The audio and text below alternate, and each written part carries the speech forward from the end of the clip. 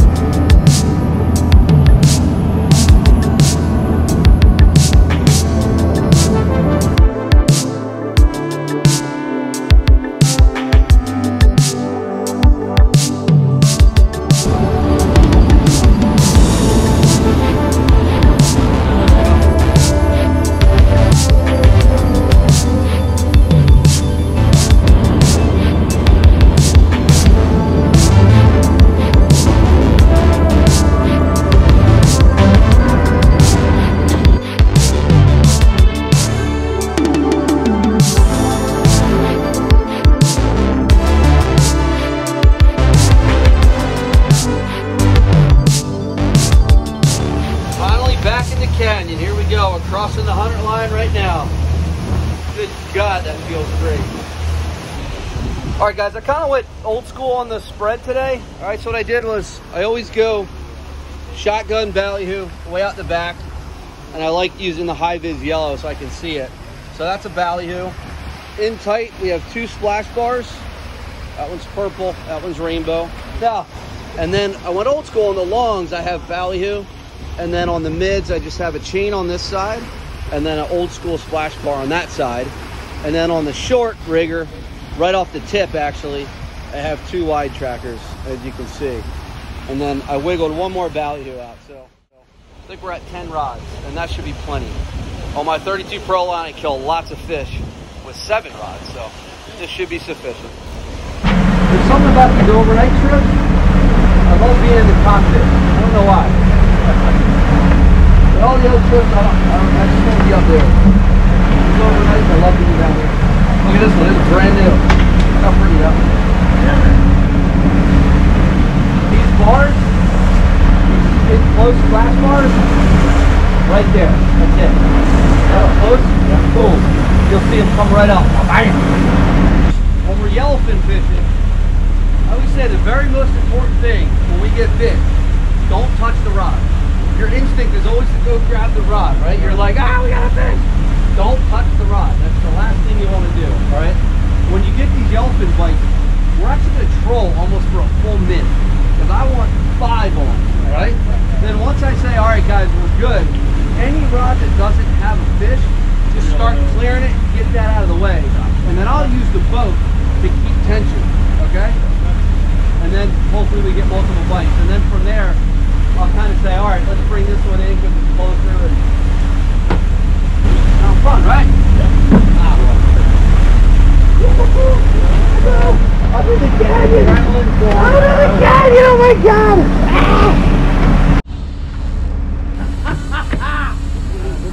Alright, get some more belts down here. Guys, just start clearing that side, okay? Someone get a belt, but then start clearing that side, all right? Oh, hey, little guy. It's a baby. I made it look like... Oh, hey, little guy. It's a baby. I made it look like this monster. Tom, what are you going to do? Just scoot up where the other Tom is? When we can. Keep that line over there. Keep that line over there. No, just do your thing. Okay. 1 or 2 more cranks.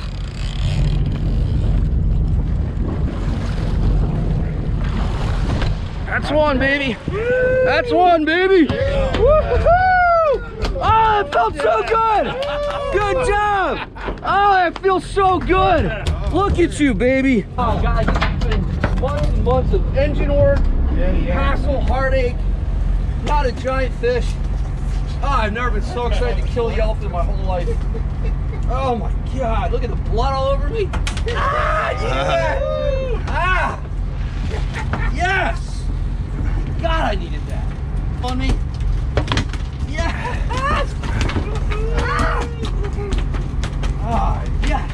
Arlen, come here, let me kill you. Thank you. Man, he ran for, he ran for a little guy. Watch, I go right there. Okay. Got it. Get me. And then just get him right behind here. Need you over here. And a lot of times, if I'm not going crazy, I'll cut his gill a little bit too. Yeah. All right, we'll let him bleed a little bit. Awesome. All right, so. Well, that took long. Yep. Good one, Chris, or the small one? I like 40 pounder, just a single. Wow, nice. There you go. I don't know if you can see, I'm bloody. I'm where I belong in my fly bridge. 75 miles from home. This is where I belong. Sounds so cliche and cheesy. I really don't care. A lot of hard work, hours, sweat in that engine room. A lot of money, a lot of time, a lot of swearing, and God, I need that. All right, y'all, just quick updates. 4:30, really just that one bite. That's it. My buddy Paulie's out here. I think he only has like one keeper. Sounds like they stopped midday to tile fish, and he's got like maybe 8 or 9 throwbacks. There's some life out here. The water's ugly. It's 67 and almost looks like we're inshore. Just saw a whale. I did see some two-tones, so we'll see. I'm gonna head out a little deeper water, kind of work northeast. See if I can find a little. I just need a break, like a 1 to 2. Even like sometimes, guys, even a 1 degree temperature break. If you can find that edge, it can be good. Save your trip. So we'll see. We haven't been trolling all that long. Still getting the pulse for the trip. So we'll see. Guys, seem to be having fun. I'm in my glory. Do the best we can. That's all you can do. It's not as important now, but yeah, you just kind of need to guide it, just like your bass fishing. So that was awesome, guys. See what we did? Like, we trolled a little bit longer until I was confident it was a single, and then we cleared one side, and then all the while what we'll do is we'll just keep an eye on these. Like right now he's staying on that port, but if he starts to move, then we just got to be quick about getting these shorts in. Usually these longs, the wriggle will keep it past it, you know what I mean? So we just got to keep an eye on this. It's always nice to not have to bring the whole spread in, because then once you're on a bite, you want to be able to get right back out there. All right, guys, so I was working northeast, finally got bit again. It's been a while. Seems like a small fish. He bit in close on a, I guess that's I don't know what kind of size bar. It's a 36-inch bar. I'm not sure exactly the color. We'll find out. It's got to be a skippy or a small yellowfin, I would imagine. Got a little baby yellowfin. Look at you. Hey, cutie. Look how cute you are. Look how cute you are. Look how cute you are. All right, where there's little ones, there's big ones. Hey, look how pretty you are. Bye-bye, baby. Get down there. Yeah. There we go. All right.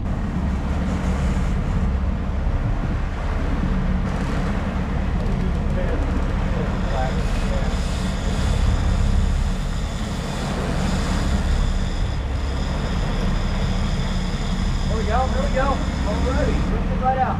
Right here. All right. Good job, Leave this one out here over. That's fine right there. Yeah, should be okay. Good job, guys. Good job. Let's see. Yeah, little guy. Hey, little girl. Hey, hey, fella. You got pliers? Nah, I get it. Bye, baby. All right, team, a little flurry there. The only problem, they're just a little too small. Well, a lot too small. So it's okay. Where there's little ones, there's big ones. So. All right, guys. Over here, Chris, to the left. A lot of bait. And then we got pilot whales up top. Let's see if they come back up. There's tons of them. Look at them all. I mean, sure looks good. Yeah. If there's any fish with them here. There they go. guys. All right, guys, quick updates. About 10 to 8. Just the one keeper so far, and I think 5 rats on that one little, pass. That's really been about it. A lot of life on the northeast corner. We had pilot whales galore. I marked tons of bait, but no fish. So we probably got another hour of trolling here. Hopefully something happens. That's all we can do. I got word there's fish now. Well, there was a good bite way up in the Toms. That's like 60 plus miles, so that's not an option. So we're just kind of got to hope they turn on here, maybe some morning bite. We'll see. All right, guys, so right around 8:45, just got bit. I saw him come up and bite it, missed it, and then he came right back for it. So let's see. Come on, baby, be another keeper. After 5 hours of nothing, that'll happen. I'll let you know if you need a gaff.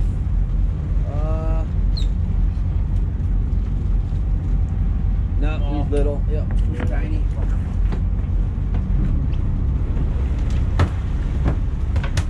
Alright, guys. Nighttime, and we got our fancy lights going. Pretty cool. Reaper red, Darth Vader red now.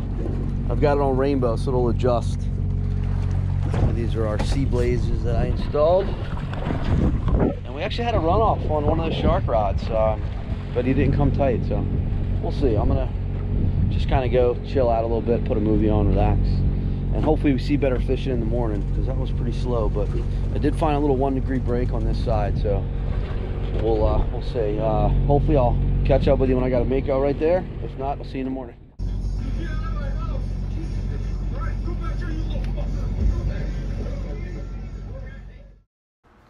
All right, night, guys. No mako bites. We did have a couple shark runoffs. I think it was just a couple hammerheads that were goofing off with our baits.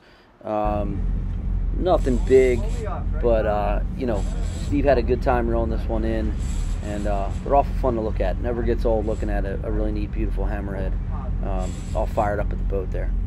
There he is. The culprit?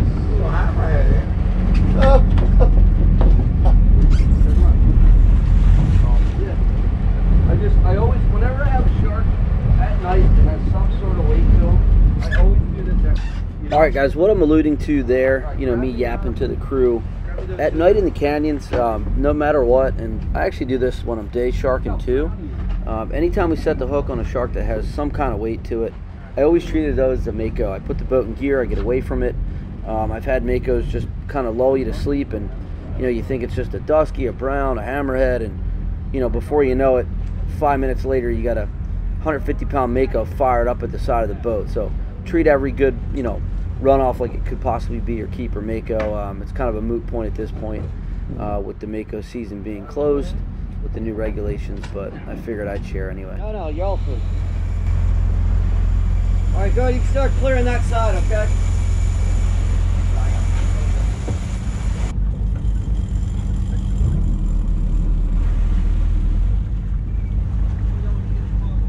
Okay.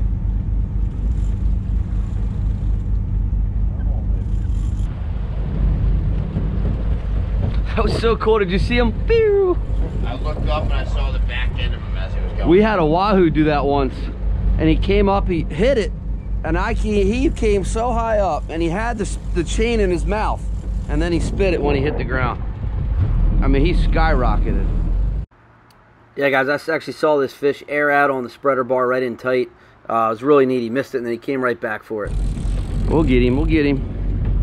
Stay very patient here at the end game. It's a nice one. Good job. A couple more cranks. Okay. Walk up that way. Okay. All right. I got him. Nice. I don't miss, baby. Woo! Good job, dude. Good job. Nice. All right, good. Get me back and forward. Try and just keep me straight. Beautiful yellowfin. That'll wake you up. That was a port wide tracker.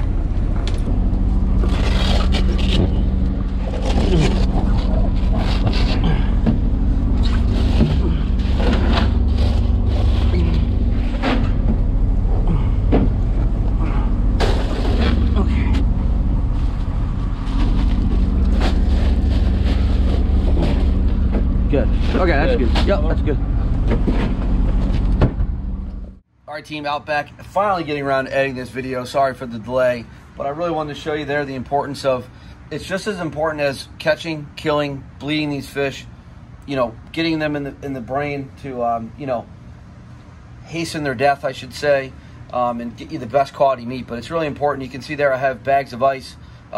Mike the Mortician bought me an ice machine, and what I do the night before is it basically makes drink ice, and then what I do is I bag all that ice and I put it in my deep freezer. So when I take it to the cooler, it's frozen solid. And I bring tons and tons of ice, as much as my boat can reasonably hold. And then you can see, I've showed you before in prior videos, those are our custom fish bags that Zach was nice enough to go ahead and order for the boat. But yeah, it's really important if you're going to go out there and kill these fish, be respectful.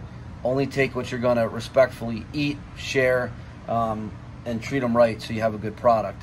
I hate to see fish just killed and laying there warm and, you know, wasted. That's just silly. Don't do that.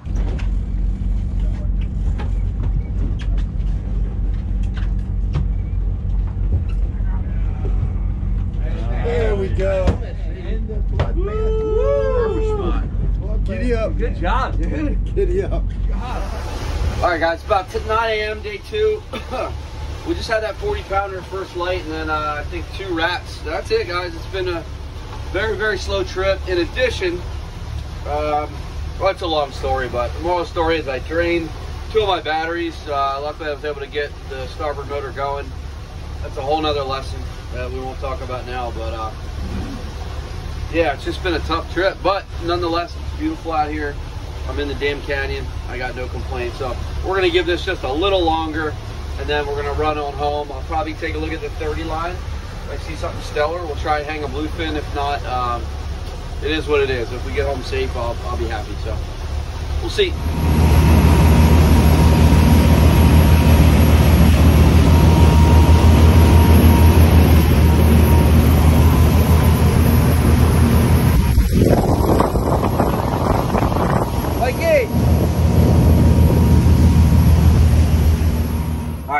All right, team, so just continuing with Captain's Corner. I hope you guys like this approach, just maybe a little more in-depth as to the way I think to try and find these fish. So I talk about a lot of different ways of finding these fish and really going out there and being successful. So one is studying these charts, especially early in the season.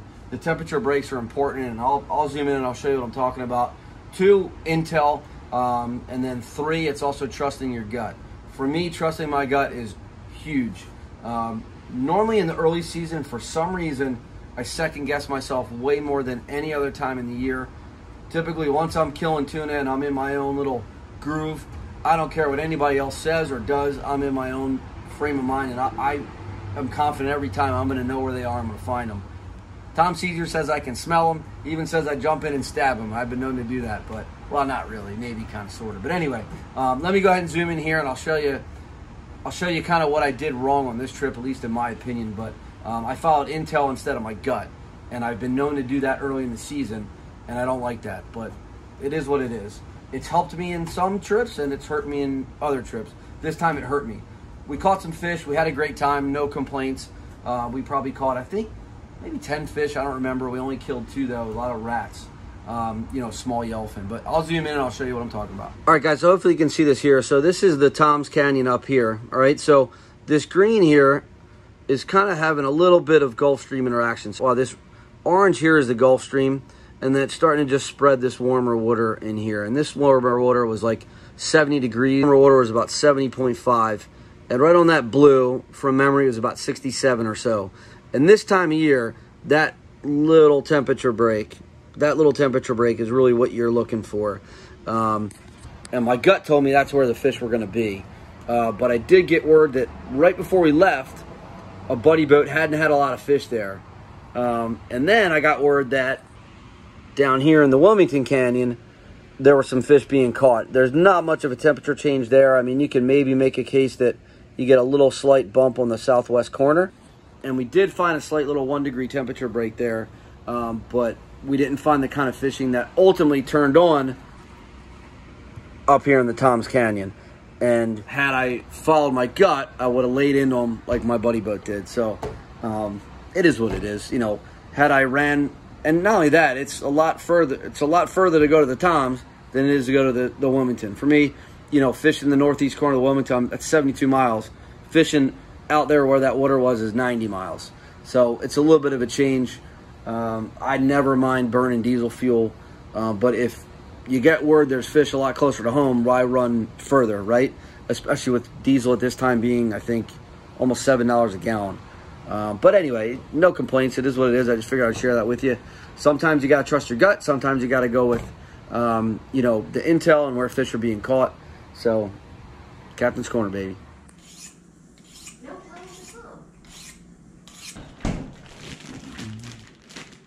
All right, team, this is kind of like my Captain's Special. I usually get this right off the rack. You know, after I do my loins, I get my little Captain's Special. So, yeah.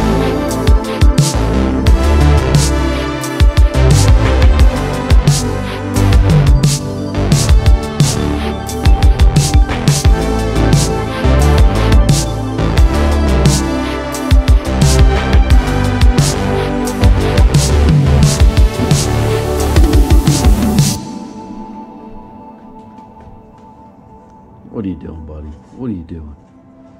Rambo's super pumped. Look, he's into it. Don't plop off. You're going to plop off the thing. Don't plop off the thing, dude. You're going to fall. Look. You're going to fall. Relax. See? You're going to plop off the thing, Rambo. Look. All right, y'all. So, first tuna of the year. This is probably one of the latest I've ever had my first tuna of the year. Rambo's excited again. But fresh yellowfin, sashimi, is pretty tough to beat. A little wasabi, a little soy. Oh my God, it's unbelievable. I never really did this, like super raw like this, until I went to Costa Rica for the first time. Well, no, that's the first time, second time. And just get it right off the boat just like this. And since then I've been in love. That was probably, God, I don't even know how many years ago, but it's just so good. No matter, I always say it, no matter how tired I am after every trip, if I have tuna, I'm going to do this no matter what. It's just so good. It's hard to describe how good it tastes. It's almost like a candy slash, and then you get the salt from the soy. It's unbelievable. It's worth every dime, every minute of effort, all the sweat, hard work. It's just so good. So, anyway, enough of me yapping. I'm going to eat all of this, and then I'm going to make some more.